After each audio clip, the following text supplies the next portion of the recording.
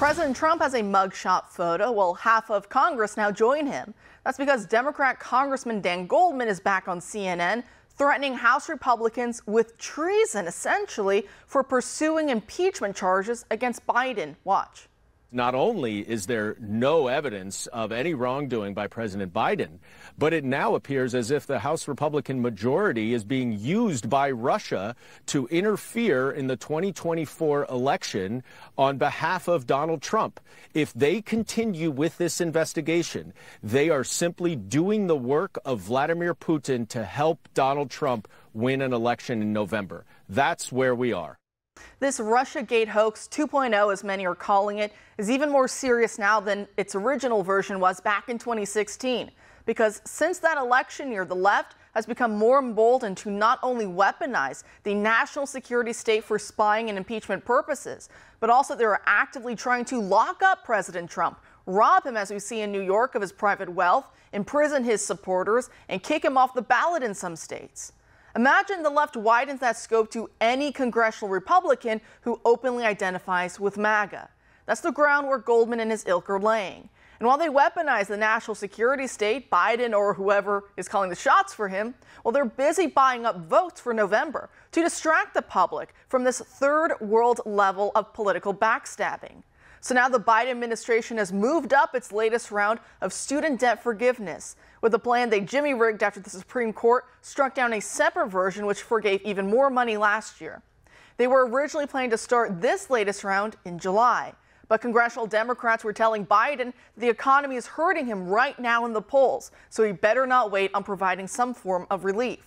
An email is now going out to 153,000 eligible borrowers in Biden's SAVE plan, which stands for the Saving on a Valuable Education Plan, to say that Biden has canceled all or part of their student debt. It only costs the rest of us taxpayers $1.2 billion. What a steal.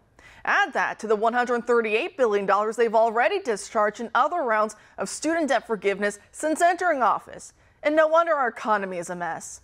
For those who borrowed $12,000 or less and have been making payments for at least 10 years and are enrolled in the SAVE program, their slate has essentially been wiped clean. For every extra $1,000 borrowed, it takes another year to wait for forgiveness, which isn't all that bad considering that 4.3 million borrowers under the SAVE plan have $0 monthly payments depending on their income level.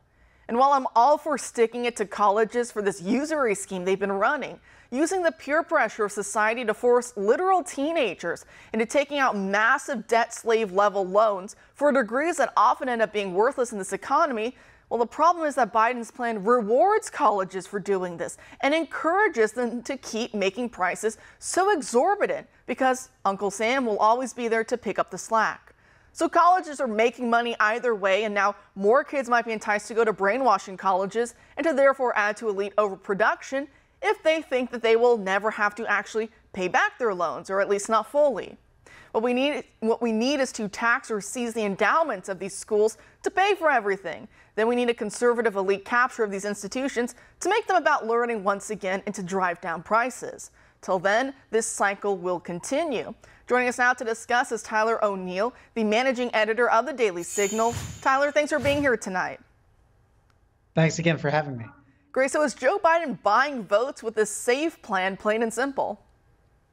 Yeah, I mean, what we're seeing, and I think both of these stories, these are Groundhog Day from hell sort of stories. You know, we have the Russia hoax, which, you know, they started back in 2015, 2016, and now has continually been morphed into newer and newer versions just to demonize Trump and to try to prevent him from doing what the American people sent him to Washington, D.C. in 2016 to do.